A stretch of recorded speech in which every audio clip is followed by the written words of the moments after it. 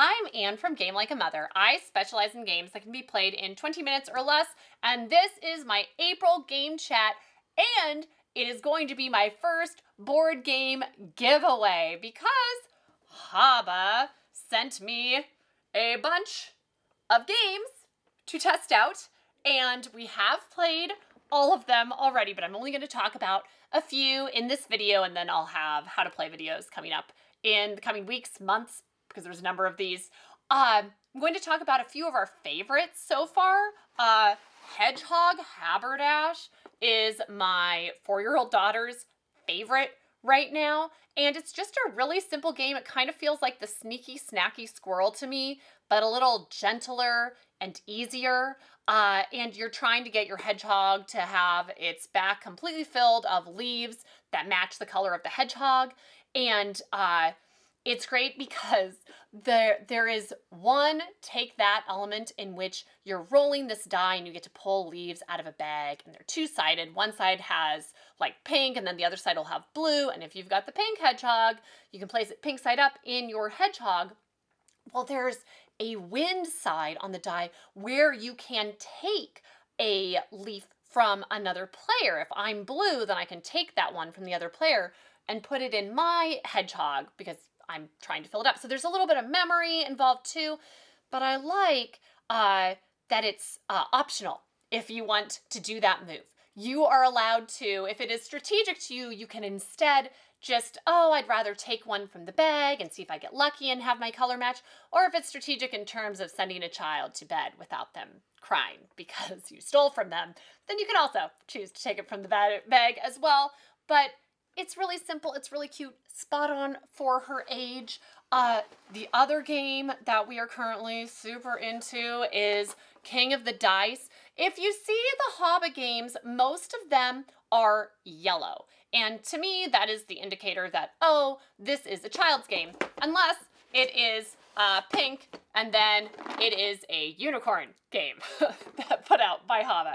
They have a few of these unicorn glitter lock games, which we also love, and they all come in pink boxes. But if it's not the bright yellow box, then to me that is an indicator that it is a game for adults or older kids. And so there are a number of those. If Karuba is a full-fledged adult game. It's longer than 20 minutes, but it's really fun. We've played it with friends at adult game nights or trying to get your explorers first to the temple, building paths through the jungle. It's really fun. So HABA, they don't just do games for kids. They also do games for adults. And King of the Dice is a really fun game in which you're trying to roll dice and collect cards. And we finally played it last night, and my son was so excited to finally get to test this out with me. My 11-year-old, he'd already read up on all the rules, so he just told me what to do. It was pretty simple, which I love, and but there is a high luck component. You're trying to get the highest score, and our final score was he had 82 points, and I had 3. And I was trying. It was just, if you don't get the dice rolls, you get negative points instead of positive points on your turn. So he loves the game, and I love that he loves the game and will play it with me again. I am super happy when the child wins, especially by a margin the first time, because then they'll play with it with me more, and maybe I'll do better in the future. So there's a high luck quotient here. But really fun gameplay. I liked how everything worked together. We do a lot of, I love dice games, and this is a really clever take, and it's quick, so even if you lose horribly, you just set it up again and play another round. That helps. Quick games are so helpful for things like that.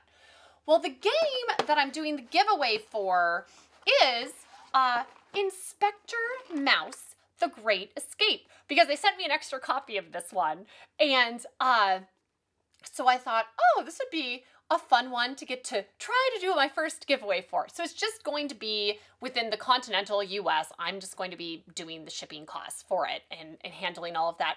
And let me tell you about the game. It's I'm checking this out for my Who Done It board game list.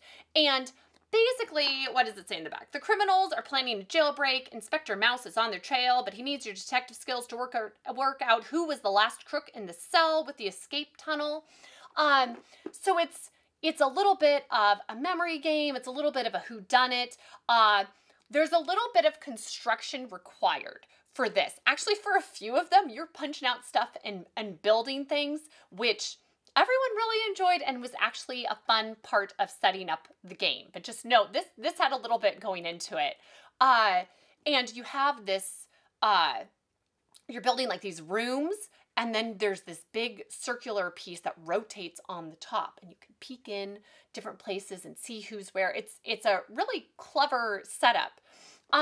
So in order to win this game, just comment below what your favorite childhood game was, and I'll pick one with a random number generator and then message you and we'll send it your way.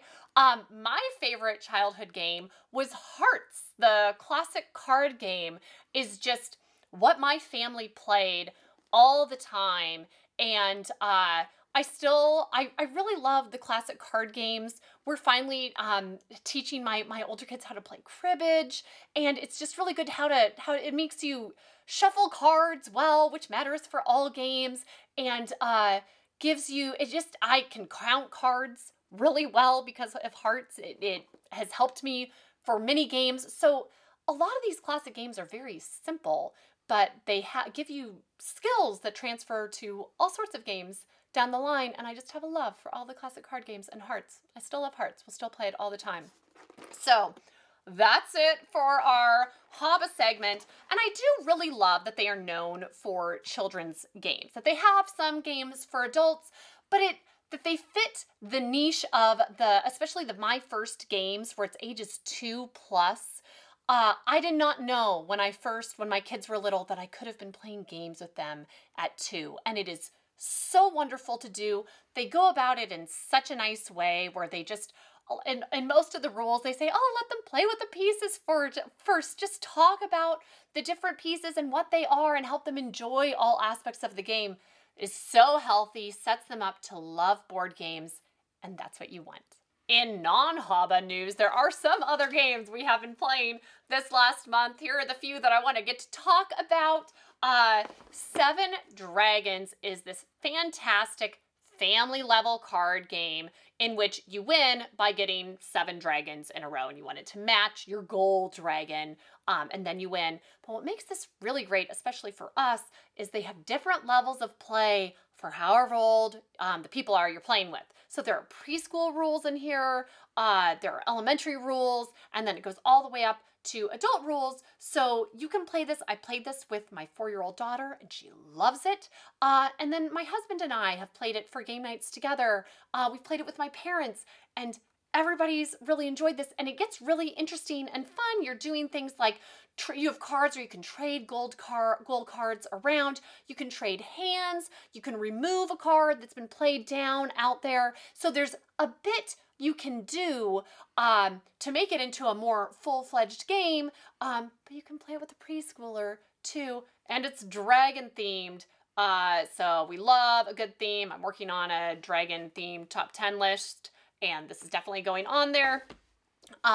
Explorers is a new game by Phil Walker Harding, and Phil Walker Harding should be like the patron saint of my channel because he specializes in short, accessible board games that are really fun, but you can play them in 20 minutes. So he did Sushi Go, Super Mega Lucky Box, Silver and Gold. Just a lot of my favorite games are from him. And this is perhaps a step up from that. There's a bit going on, but it still only takes 20 minutes, which is really exciting to me to have like a really engaging strategy game, but it's quick, so you can fit it in. And this kind of feels like Karuba Plus to me, where you're an explorer, everybody has identical maps, and you are marking off X's and trying to get little treasures and go to keys to open the treasures, and you get gems, and you're trying to get provisions, and you're marking off spots and trying to get the most points. So there's a lot of different paths to success in this game, but it's really thinky and fun, and it's just really good. So thank you, Phil Walker Harding. This has been a go-to in the evenings for me and my husband lately. And then finally, MicroMacro Crime City is basically Where's Waldo plus crime, and it is fantastic. This was like the best part of my spring break, was playing this with my son, who was 10 at the time.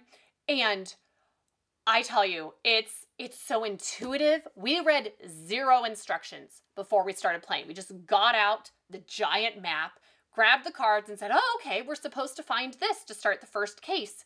And we just had a blast. Content-wise, there are some mature elements. So if you are playing this with a child, you should check out what you're comfortable with first. There were a few surprises for me the first time we played because I didn't read any of the rules. They warn you in the rules, oh, this icon on this case means it will have this kind of more mature content. And I just skipped over that, and then we went, oh, oops, that happened. So, but because it's all cartoon, it seems okay. And to me, it felt kind of like Murder, She Wrote level, like with Angela Lansbury. It kind of that level of crime, maybe plus a little bit.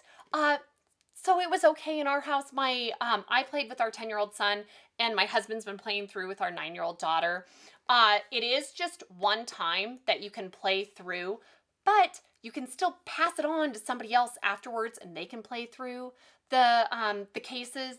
And they do have a couple more versions of this, and we ordered the next box when we were about 4 cases in, because we were just having an absolute blast, and definitely got our money's worth. There are 16 cases in each of these boxes, so loads of quality time. It was absolutely fantastic, so we're obsessed. So that's it for my April game chat. I'm excited to see how this giveaway goes and to get to hear about everyone's favorite childhood games, especially since there are so many more options now. My 4-year-old has a new favorite game every week, and I'm just so excited to get to play them alongside her. It is one of my favorite things to get to do with all of my kids, play these great games. So thank you so much, and I'll see you next time from Game Like a Mother.